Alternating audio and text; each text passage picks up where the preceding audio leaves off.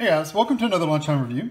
Today I'm going to try one of these Pillsbury Toaster Scrambles. This one is the bacon with cheese sauce, eggs, potatoes, and bacon in a pastry crust. It says now with potatoes. So evidently the old ones didn't have potatoes. They just had eggs and cheese and bacon. So now they have potatoes in them. It looks good. The picture looks really good. There are 4 pastries in the box. It says they're 180 calories per pastry. We bought these at Kroger. They were $2.89. They sell them all over the place, but they just happen to be where we got them at.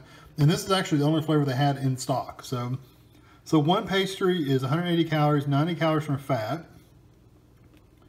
And there's your other information for you. So this is a 2-step direction. So you have to have a microwave and a toaster or a toaster oven. And it says don't leave toaster or toaster oven or microwave unattended while heating, I guess because it'll catch on fire, I don't know. So we're going to microwave on high for 10 to 15 seconds. That's probably just to thaw it out a bit. And then we're going to set the toaster or the toaster oven to low medium, which on our toaster is a 2. And then you're going to do 1 to 2 cycles until hot and golden brown. So you push it in once. If it pops up and it's not hot and golden brown, pop it in again and it'll be ready. Do not use metal objects. Pastry will be hot. Keep frozen until ready to use. So what do these things look like? Does that have a pull tab? No pull tab. I'm assuming they're going to be in just a bag in here. Yep, just a bag. So I'm going to get these, I'll probably make me 2, but I'll do them one at a time. Well, I'll microwave them one at a time, and then I'll put them in the toaster together. But anyway, I'll be back when they come out of the toaster. Okay, I'm not sure what that 30 seconds or 15 seconds each serve, but because they're still frozen to me. So I'm going to stick these in my toaster. So your toaster, stick them upright so you can grab them out of there. It's on 2, push it down, and I'll be back when they pop up. Okay, so here they are out of the toaster.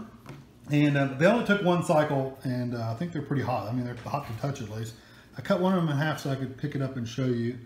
That's what it looks like inside. That's what that half looks like. So the other half's gonna look pretty similar. So, and they're very crispy, but they smell like the toaster strudels you get. The sweet ones, like the fruit ones, that's what they smell like, the pastry does. So I'm gonna let this cool off for just a bit, and I'll be back. Okay, it's still a little hot, but I think it's okay to eat. I don't want to burn my mouth, but I think you don't want it to get cold either. There's a close-up view of it. You see the potatoes, the bacon, and the eggs.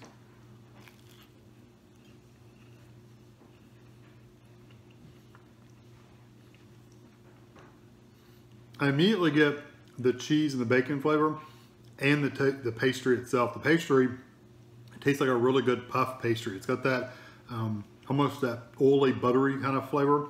I like the pastry a lot.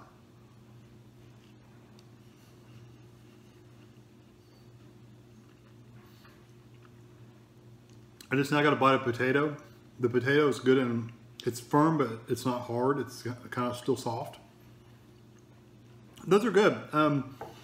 People have been asking me to try these for a while, and I've never tried them before just because they involve a toaster, but then or a toaster oven.